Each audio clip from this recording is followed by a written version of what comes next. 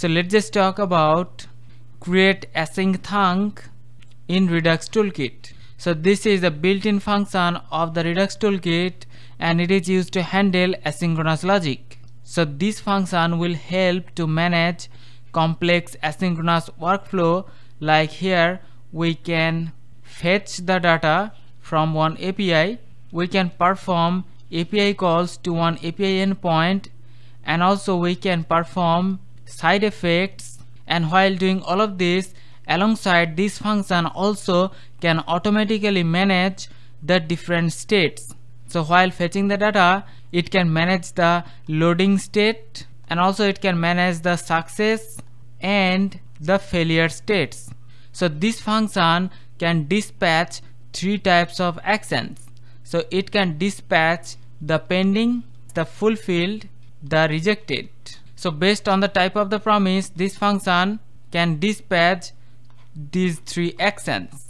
And not just this, this function can automatically create action types and also the action creator for each of the phase of the asynchronous request.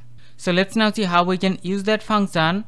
So here under this features folder, we're gonna create another user feature, and under that folder we're gonna create the file user_slice.js. Now here we're gonna define all of our asynchronous logic. So first of all, we have to import the CreateSlice and CreateAsyncThunk from the Redux Toolkit. So let's now define the Async Thunk for fetching data from the API. Export const fetch user, and we're gonna use the CreateAsyncThunk. Now this function takes two parameters. So first parameter is the action type. So we're gonna call this user/fetch user, and as a second parameter, so this will take the callback function, and we're gonna make this asynchronous function. Now here we can fetch data from one API.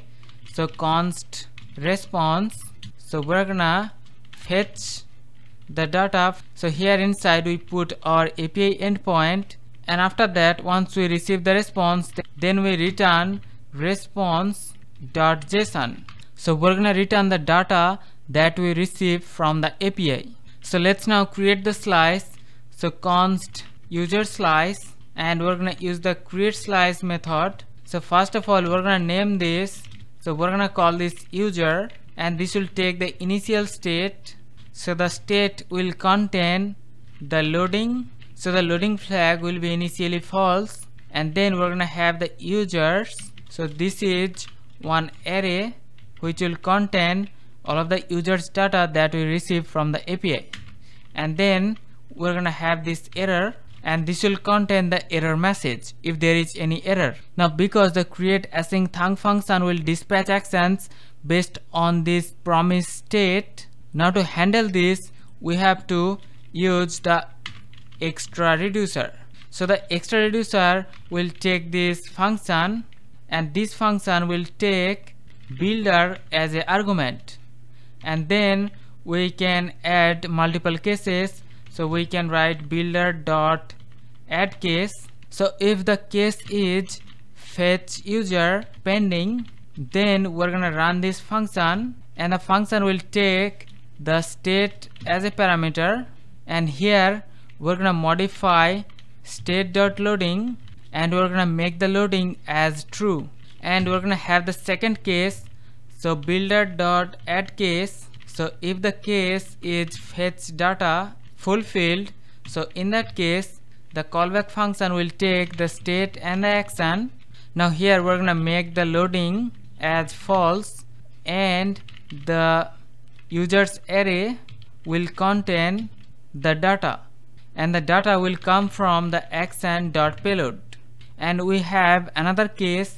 So builder.add case, and the case is fetch user.rejected. So in the case of rejection, the callback function will take the state and the action, and here we're gonna make the state.loading as false, and here we're gonna set the error. So state.error, and the error will contain the message that we receive from the action. So action.error.message. So we're done with defining our reducer. So now we have to export the reducer. So export const user reducer, so user slice dot reducer. So we have to export the reducer so that we can use that in our global store. So this is the way we can use the CreateAsyncThunk, and also we can define the multiple cases. So in the next video we're gonna make real API calls, and also we're gonna render this data inside one React component. So that's it for the video. See you in the next one. Take care.